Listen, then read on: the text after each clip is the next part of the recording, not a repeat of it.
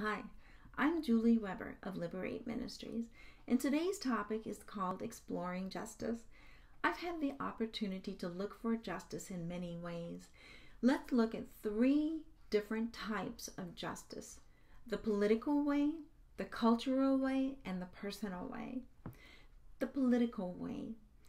I've done it the political way by participating in the local and national March for Life events. At both places, I share my testimony publicly inside the rotunda at the Minnesota State Capitol in St. Paul, Minnesota, and on the steps of the United States Supreme Court in Washington, D.C. During the time that I went to Washington, D.C., I was there with a national organization called Silent No More Campaign Awareness. I was part of a small group of people sharing our abortion testimonies. I participated in sharing my testimony at the National Youth Rally. The next day, I attended the National Memorial for the Unborn service, which was held at the United States Senate building. There was a conglomeration of leadership there. Some were leadership of pro-life organizations and ministries from across America. Others were national American religious representatives and many pro-life senators and lawyers who represented our nation's judicial system, who all attended this memorial. Each of them had opportunities to speak. After the service, I was ushered into another room to pray for our nation and the unborn with all these people. So here I am standing with people from all different religious backgrounds. It was amazing to witness the unity over the nation in prayer for the unborn.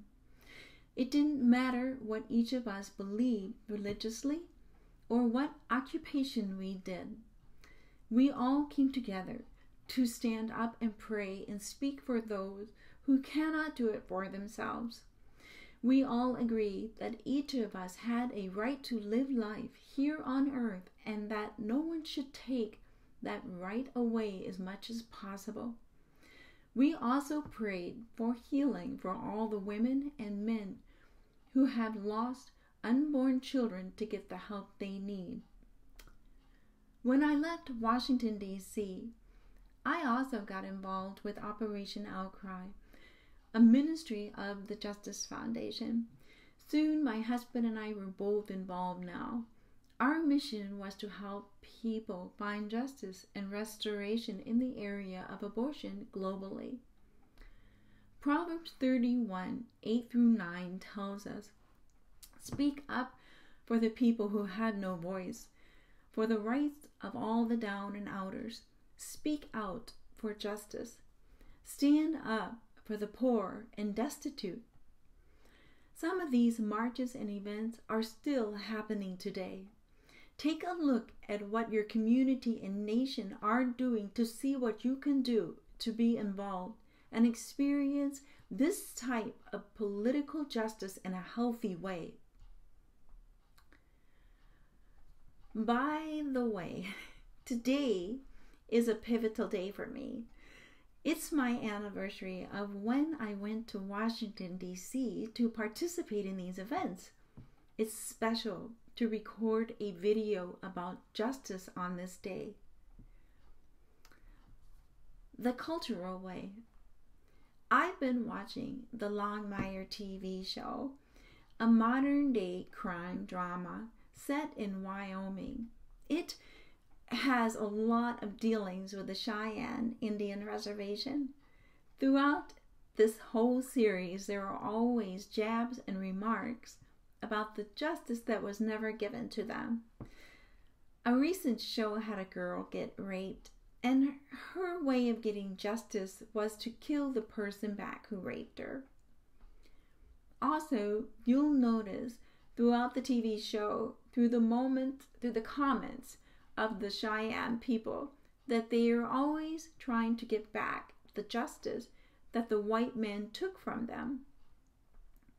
Maybe you're part of a cultural heritage that is always seeking justice, and there never seems to be any. Maybe you live in a nation where there is no justice and you can't seem to have hope for your particular living situation. Throughout the show, you also see that their way of getting back what was stolen from them is to seek revenge to get it back. This is their form of justice. God says that we shouldn't retaliate and take revenge. We are to let him handle the issues. I have a couple of scriptures here.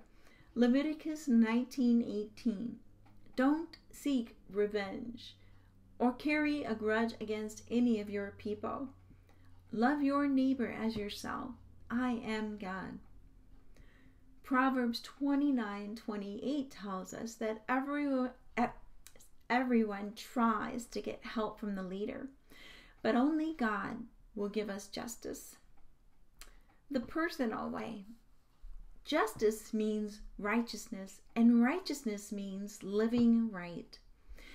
Getting right with God in the area of abortion has restored my personal sense of right living between him and me. Being right with him is my personal form of justice. I've had the privilege of doing some awesome things to seek justice for all mankind and myself. But probably the most healthy, empowering way I find justice is when I spend time with him in my daily quiet times. This way of justice doesn't cost anything. You don't need anyone to help you do it. But what it does is give you the ability to hold your head up and go on in life. It's a moment with me and him alone. It's a supernatural feeling of renewed energy that he gives me, a release of endorphins in the atmosphere. Everyone is looking for justice through expressing their personal rights and freedom. God always wants to give us his justice by allowing us to have life here on earth with our personal rights and freedom. Because of his promise of justice, I can go on and face my daily life challenges. Proverbs 28:5. Justice makes no sense to the evil-minded. Those who seek God know it inside and out. And then I'd have another scripture here. It's Proverbs 8:12-21. You can find me on righteous road. That's where I walk, at the intersection of Justice Avenue, handing out life to those who love me, filling their arms with life, armloads of life. Thanks for watching. Live life liberated.